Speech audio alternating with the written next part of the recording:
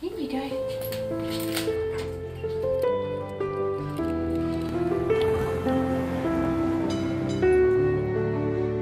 So there's over 200,000 people in Victoria who have blindness or have low vision.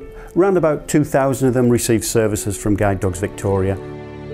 We have over 50 people who are involved in the breeding, the training, the development of guide dogs here.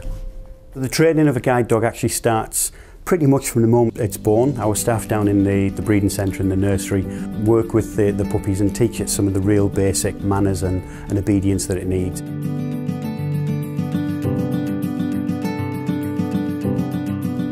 The journey of our guide dogs really starts here with our breeding program.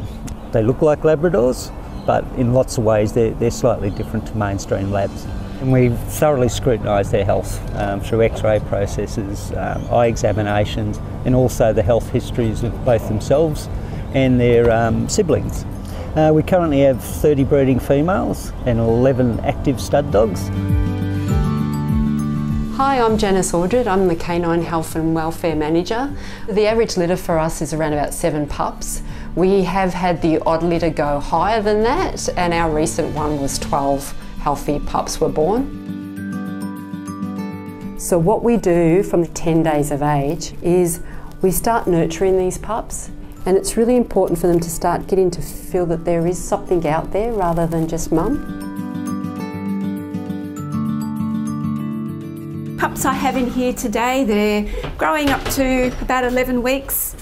We help enrich the puppies' lives, socialise the puppies, give them little learning challenges which helps their learning and their memory, as well as making them a lot calmer 365 days of the year. Even Christmas Day, all the public holidays, we're still here to make them happy, healthy, confident little pups ready to go to their puppy raising homes.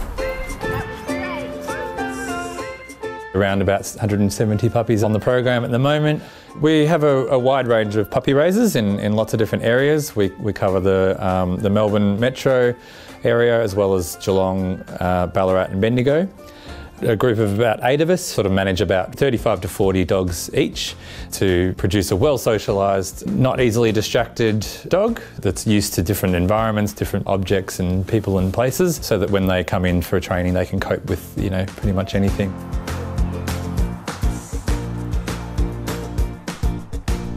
So this is our assessment block. This is where all the dogs stay for 2 weeks to get assessed by the trainers.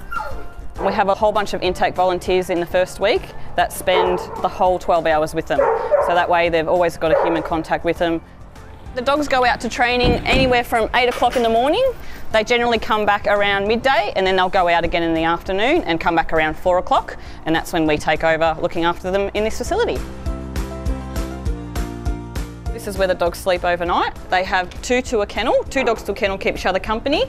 Can house anywhere up to 50 dogs. That includes taking care of all their enrichment requirements, dietary requirements, looking after them while they're in training. Come on, up you come. Welcome to the vet clinic. My name's Anne and I'm one of the part-time vets that works here at Guide Dogs. And we look after the health of the puppies the whole way through, from when they're born and then as they do their training, and then even a little bit when they go out with their handlers.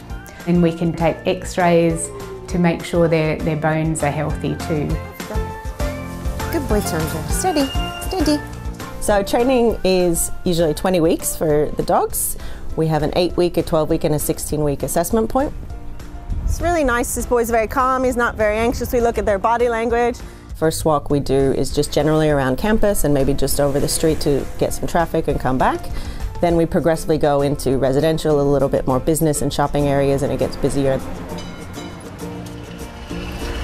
Good boy. So you see there's no hesitation whatsoever. He just does them like it's not new. Good boy. Can you find the way? Where is it? Find the way. That's it, good boy. Once they're about a few weeks in, we start putting the harness on and start taking them around residential streets and working on roads. Yeah, good boy. We use a lot of food rewards in the early days of guide dog training, and we start to peter that out over the 20-week program.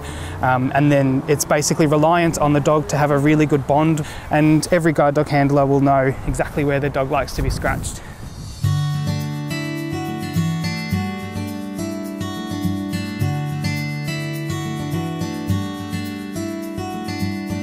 Here we are today in Arnold Cook House. This is our residential facility where individuals come to complete their training with their new guide dogs.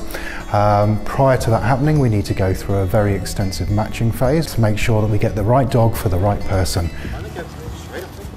Today what we've got set up is an obstacle course. So this is a way of replicating things like street furniture, cafe tables and chairs, and it teaches the individual how to follow their dog through the obstacles nice and safely.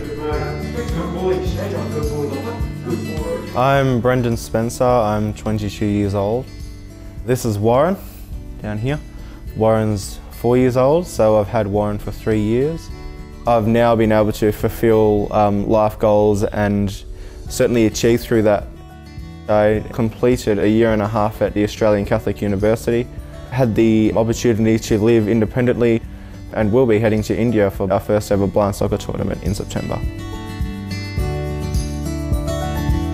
They're just amazing to work for, and it's really good to know that we all live up to the values of the organisation, the honesty, the accountability, and at the end of the day, for the people who come along to us and need that service, we're there to help them to go and live an independent life. I mean, this has actually altered my life in the best, most positive way that it could have.